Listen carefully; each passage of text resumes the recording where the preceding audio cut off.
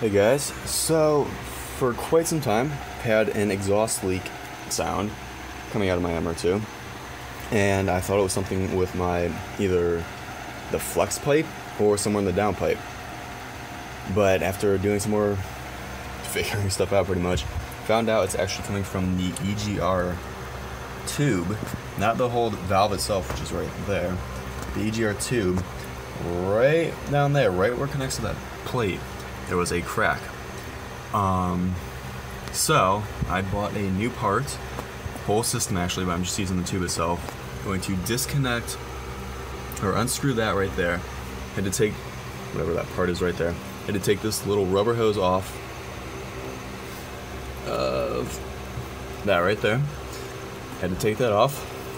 I'm doing that with a 15/16 inch that.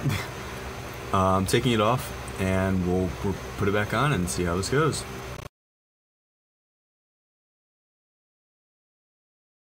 Guys, so I have replaced the EGR pipe itself, or the tube, whatever you want to call it. As you can see, it's somewhat shiny compared to what it was before. And that silver part right down there, it is how it should be. Instead of black, completely black like it was before from just all the exhaust. You can see the actual bolts themselves are the same one. That was the original color, and that's what it should be now. So, that ticking is completely gone. Sounds much better, like how an engine should sound.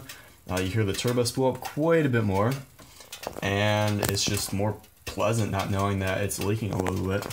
So all I had to do was one bolt right there, which was actually a pain to get off. Broke a tool or two in the process, but just I had to torch it, and eventually they both came undone. And right there, that is, I believe, a 14mm socket.